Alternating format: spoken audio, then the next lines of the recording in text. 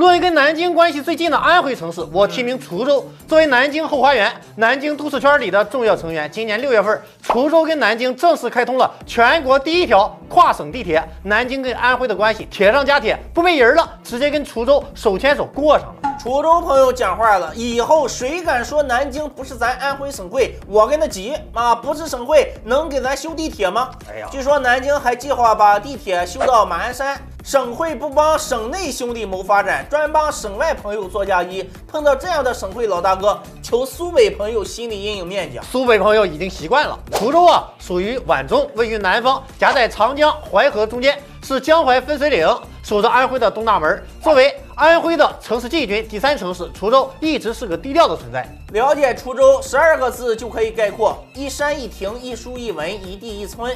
山是狼牙山，亭是醉翁亭。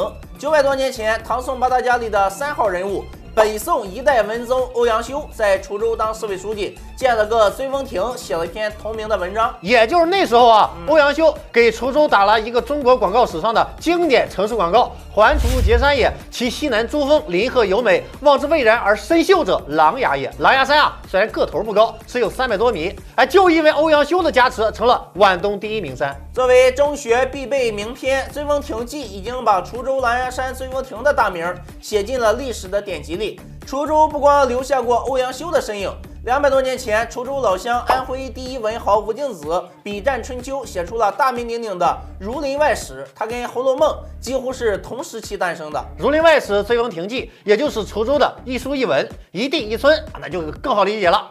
滁州啊是帝王之乡，大明开国皇帝朱元璋祖籍啊滁州凤阳县。